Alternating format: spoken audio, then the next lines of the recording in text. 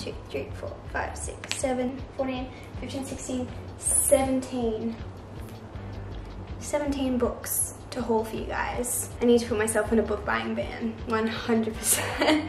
I always have a little rat's tail because my hair isn't long enough to stay up, so just ignore that. Hello my sweet friends, I hope you're all doing well. Today I have a book haul to share with you guys, which I am so excited about. Obviously we've just had Christmas and I received a lot of books, so almost all of these were Christmas gifts, or I purchased them with gift cards or money that I received for Christmas.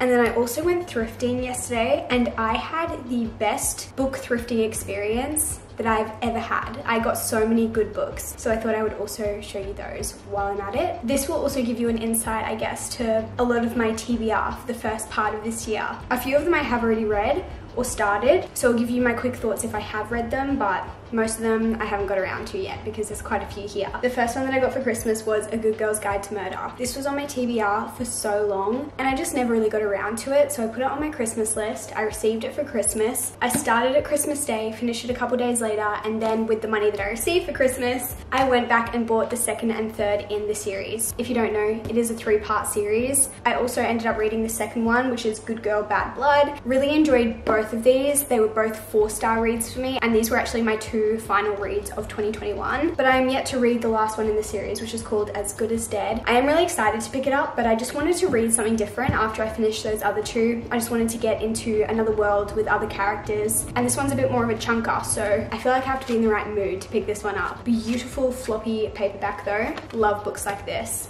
I also received these 2 books for Christmas, and these are both part of the Addicted / Calloway Sisters series, and these are the next 2 books that I didn't have. I think this is the 5th and the 6th book in the series out of 10, and I've been slowly purchasing this series over time because they are expensive books. I think I've been purchasing them from Amazon because I think that's the cheapest place I've been able to find them, and they're still quite expensive, especially as you get further into the series. Some of them are upwards of $40, which is absolutely insane. So I'm very thankful that I got these for Christmas. This one is Hothouse Flower, and it's the first book from Daisy and Rack's perspective. I have already read this. This was my first read of 2022, and I did really like this one. I feel like Daisy and Rack have such fun personalities, and so their story was so fun to read. Something that I really love about the whole addicted friendship group is that they're all so incredibly different, so all of their perspectives when you're reading about them in different books are just so different, which makes it really interesting. And then the other one that I got was Thrive, which is number 6 in the series, and this is back to Lily and Lo's perspective, and I'm really excited to pick this one up whenever I do pick it up,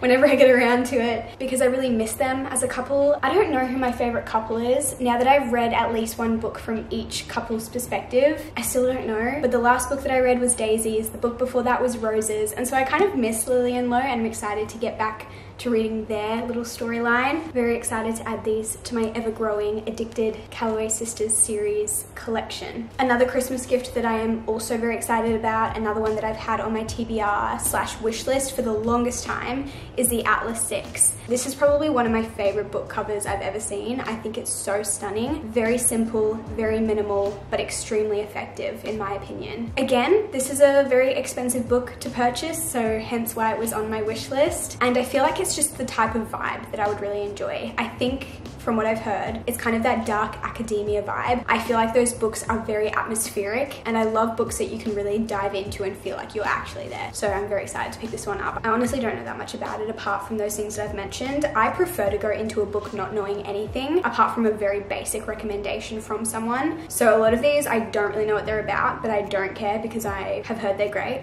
and I want to experience them for myself with no knowledge, because then I feel like I can fully experience it with my own eyes, my own perspective, I guess. Moving on to some books that I purchased with gift cards and things like that. The first one that I got was You and Me on Vacation by Emily Henry, which I feel like everyone and their dog has read by now. And now I can say I have too, because I finished this one just the other day. I won't give too many thoughts, but as a whole, I did really enjoy it. I feel like it took me a little while to get into it, but once I was into it, I really enjoyed the characters. I really enjoyed the storyline. I do feel like with this and Beach Read, Emily Henry's stories and her characters just feel very similar, although though they have a lot of differences and the stories themselves are quite different, they just feel very, very similar. And I don't love that when authors just seem to kind of recreate the same vibe and story and characters every time they write a new book. So I'm interested to see what her new book is like that's coming out this year. I think it's called Book Lovers. I'll hopefully get my hands on that and be able to give you my thoughts. But as a whole, You and Me on Vacation and Beach Read just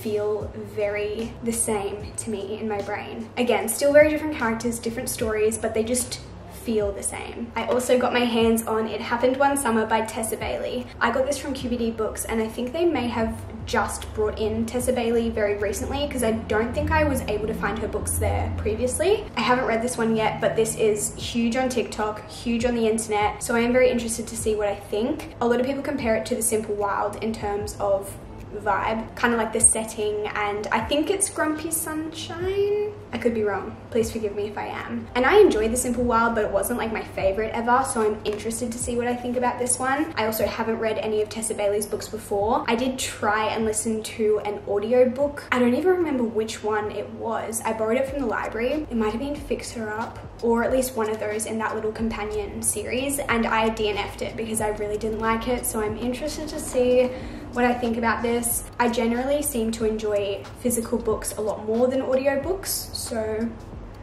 we'll see. And finally, I picked up my first fantasy box set, which is very exciting for me. This is the Folk of the Air trilogy by Holly Black, so The Cruel Prince, The Wicked King, and The Queen of Nothing. I have seen a lot of people post about The Cruel Prince on TikTok and stuff, but I'd never really heard anything about the actual story or a very in-depth review, I guess. And then when I went to QBD, I was just looking at all their books and I saw this little box set and I was like, something is drawing me to this. But I was like, no, I don't read fantasy. I've never really got into fantasy before. I don't know if I'd enjoy it. I don't know if I want to commit to a box set, because what if I don't like it? And so I was like, no, I won't do it. And then, like a week later, I went to a different QBD store and there it was again, this box set just sitting there, staring into my soul, being like, pick me, choose me. And I was like, you know what? Why not? Let's give it a go. It was on sale for $29.99, which is an absolute steal. It's so wild to me that I could get 3 books for $30. That just doesn't happen in Australia, I feel like. Getting a paperback for $10 is extremely good. And I had a $30 voucher, so it just felt like fate. So I ended up picking this up, and I actually just started The Cruel Prince last night. And guys, I am thoroughly enjoying it. I think I'm only 50 pages in, but I'm shocked at how much I'm enjoying it. Like I said, I don't think I've ever read fantasy. I own ACOTAR. I haven't read it yet. I've tried to read it one time and I was just like, oh, I'm not in the mood for this. Like, I can't do it. But this, I'm already invested and I've hardly even started. So I'm very excited to see what my first experience is like reading fantasy. Maybe I'll become a fantasy gal. Let's get on to the books that I've thrifted recently, because I have been strangely very successful. I got all of these books for $15 total. All of these, $15. All from the same op shop at the same time.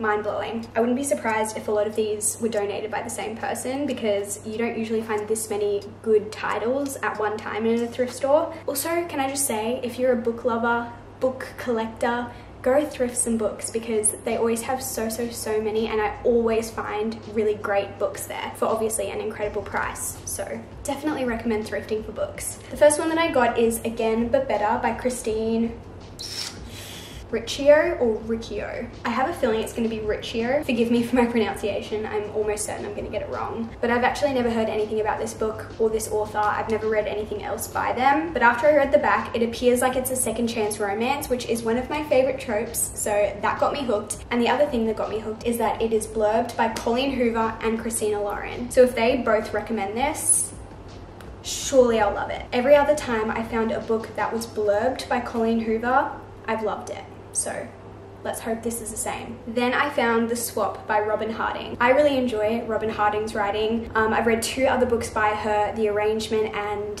The Family Next Door, I think it's called. Like I said, I've enjoyed her other books. I would say that I enjoyed The Arrangement more than I enjoyed The Family Next Door, but overall both were really interesting reads. And I've actually had this one on my list for a while, so when I saw this at the op shop, they actually had 2 copies. I was like, I need to get you. I honestly have no idea what it's about, to be completely honest. Oh, okay. It's about 2 couples who become friends and then they suggest swapping partners.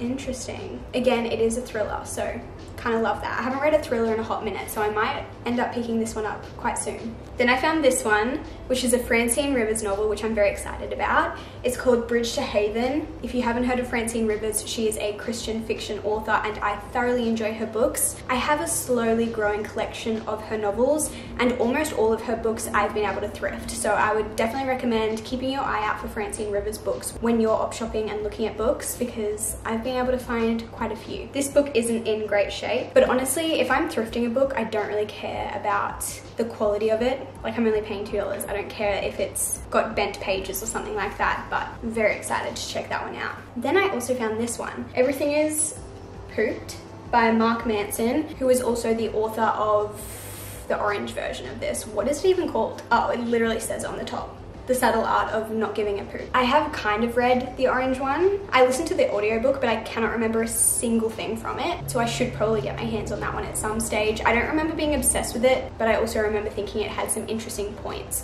So I'm very interested to see how this book compares. Apparently it's a book about hope. I really have no other knowledge. I just saw this book and was like, oh, that's a very well-known author. I've seen that book before. It's $2. I want to read more nonfiction this year. Let's just grab it. Then I found Divergent by Veronica Roth. And I feel like, again, everyone and their dog has read the Divergent series, and I never did, and I don't know why, because I feel like it was quite popular around the same time as The Hunger Games, or maybe very soon after The Hunger Games had its peak time.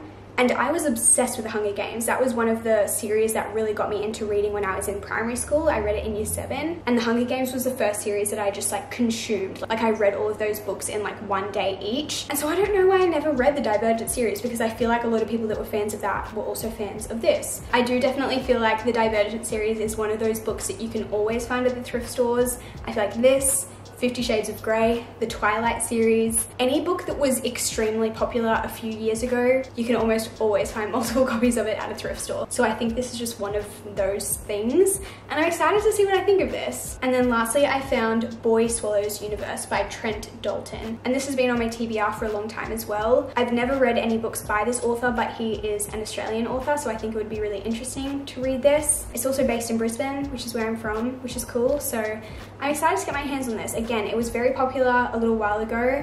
Haven't heard much about it recently, but I'm excited to see what I think. And those are all the books that I have accumulated in the past month or so. Probably far too many for the rate at which I read books, but I'm excited to add these to my bookshelf and slowly get through them over the year. I feel like Christmas and my birthday, I just accumulate large quantities of books and then I slowly read them and get through them. So I'm very happy that my TBR is full again. If you've read any of the books that I showed you guys today, I would love to hear your thoughts on them without spoilers, of course, or just let me know what's on your TBR for this year. I'd love to hear that. Also, I feel like 2022 is the year of booktube for me, so if you want to see more book videos, definitely subscribe. I always forget to say that, just so you're notified every time I upload a new video. But I love you guys, and I will see you very soon in my next one. Goodbye.